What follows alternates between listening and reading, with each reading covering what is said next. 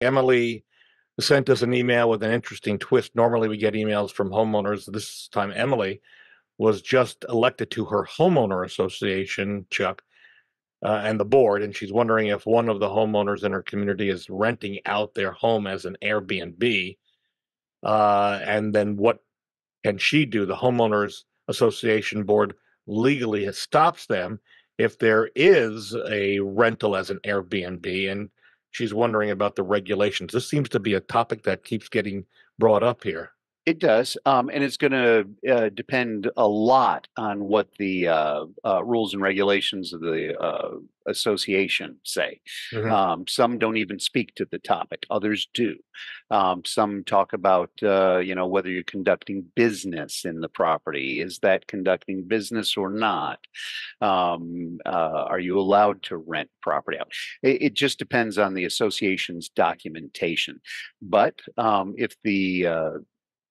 if the documentation doesn't allow it, the way that I've suggested to some people is to, well, first off, you have to, send out the letter, say, hey, there's a problem here. You need to come into compliance.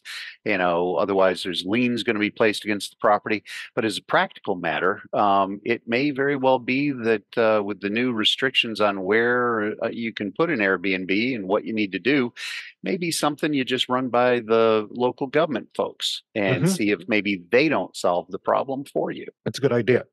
We're going to take a break. Still with us here is Chuck Crosby. He's the head guy at the Crosby Law Offices. You can reach him at 499-6360.